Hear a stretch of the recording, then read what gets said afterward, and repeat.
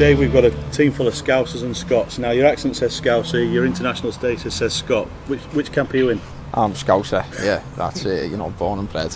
Obviously the Scotland thing come about through me granddad.